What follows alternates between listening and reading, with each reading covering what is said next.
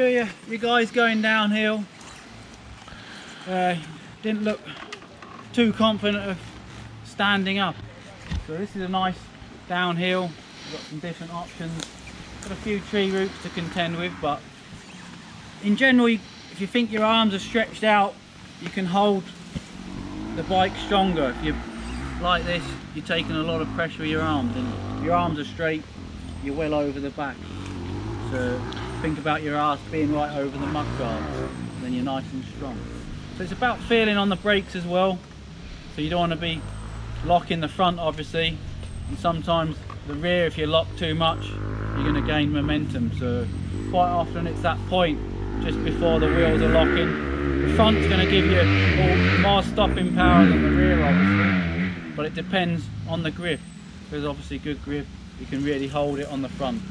Quite often you're just feeling that point with the front wheel. If it starts to lock up, just easing off, working all the time with the pressure of the brake. So you've got a bit of a step here as well. So we could have a line coming down off the step. So probably quite easy if you can roll out. It's always important to have a look if you're rolling out, but quite often you've got to stop quickly and really hold it on the brake.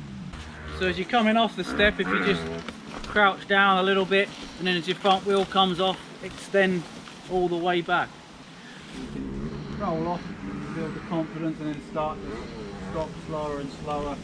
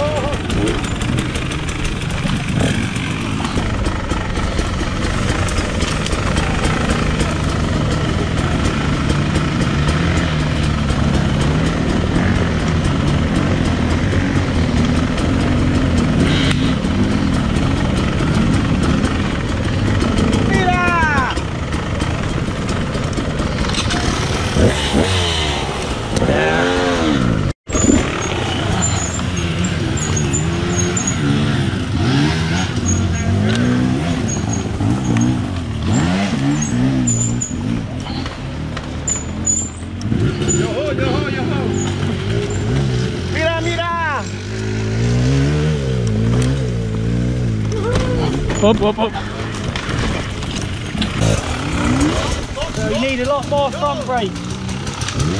Hold it on the front brake and you'll be able to stop with good grip. Keep it straight, locked out.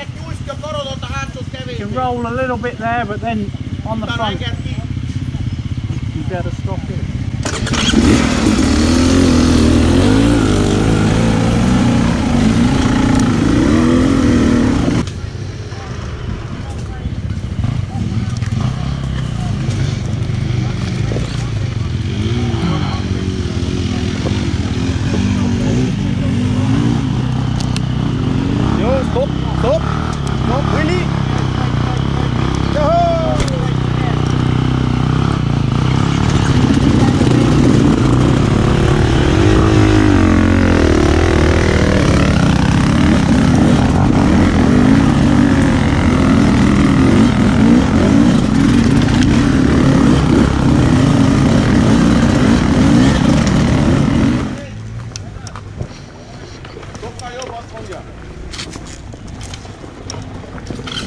Danny, boom!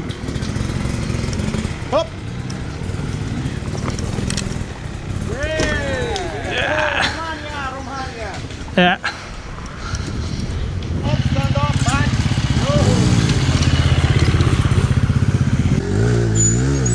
Graham Jarvis.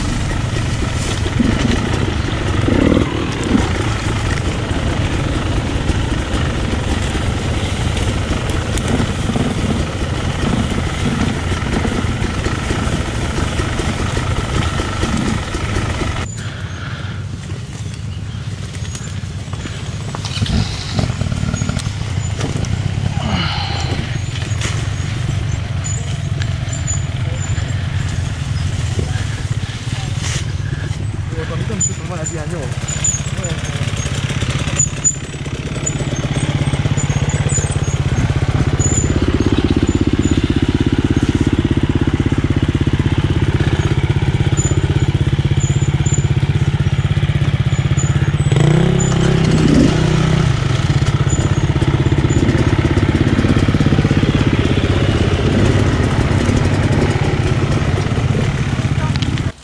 So we can do the uphill now. Quite a lot of grip. Again, it's feeling what the bike's doing. You never know how much grip there is. But you know, you've got a line coming in a bit of an angle. So you've got to turn it straight. But you can see the rock's a little bit slippery, but there's grip on them. So, but you need to lift a little bit for this. But you're going to be carrying a little bit of speed to maybe lift a little bit earlier, because there's no time to compress. You're not compressing with brakes. When you're on a hill, the front comes up easier. You've just got to flex a little bit. So normally you could lift about here. If you lift here, the back wheel's there. So it's a little bit awkward. It's more likely to spin up. So we use this little bump to help lift the front wheel. So you can just flex nice and early, lots of speed, and as it compresses in, you're using that compression. Then you want to touch front wheel. Compress a little bit, but it's not like the steps where you're really pressuring in. You just want to compress a little bit. And as the back wheel hits, you've got to soak that up with your legs. If you're rigid with your legs, it's going to kick off. And then you're going to slow up a little bit, but have confidence that it's going to grip on this.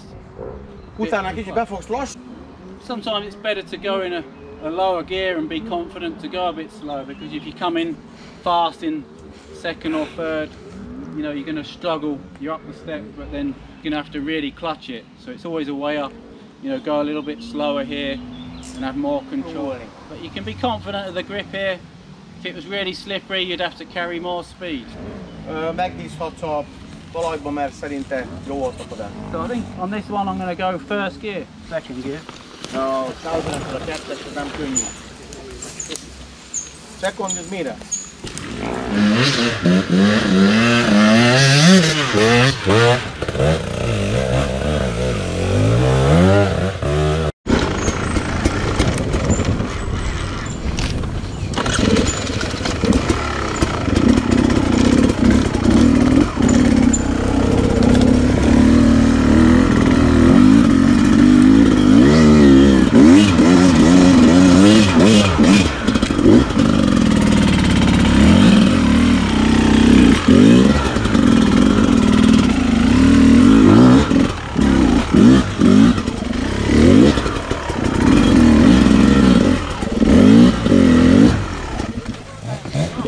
Opa!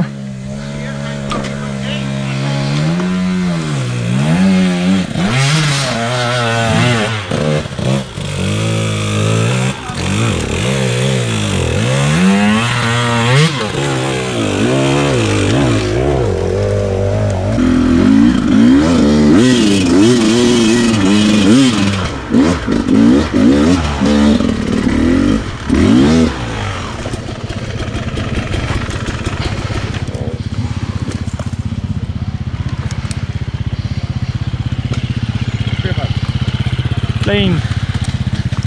Hop.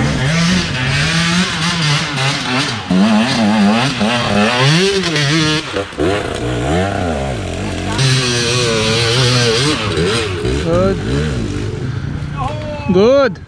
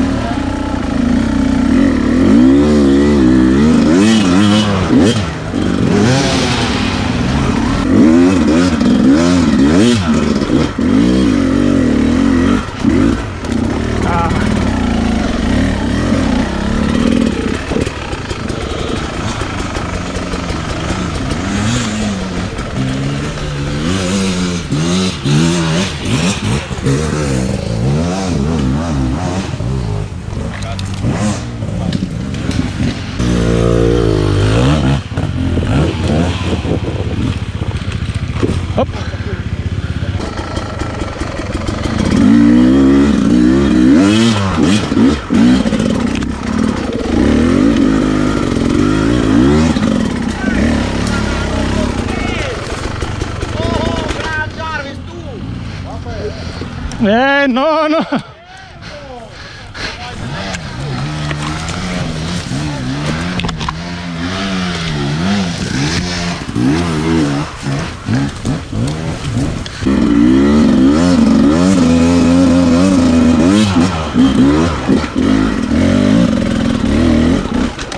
Hop, sorry.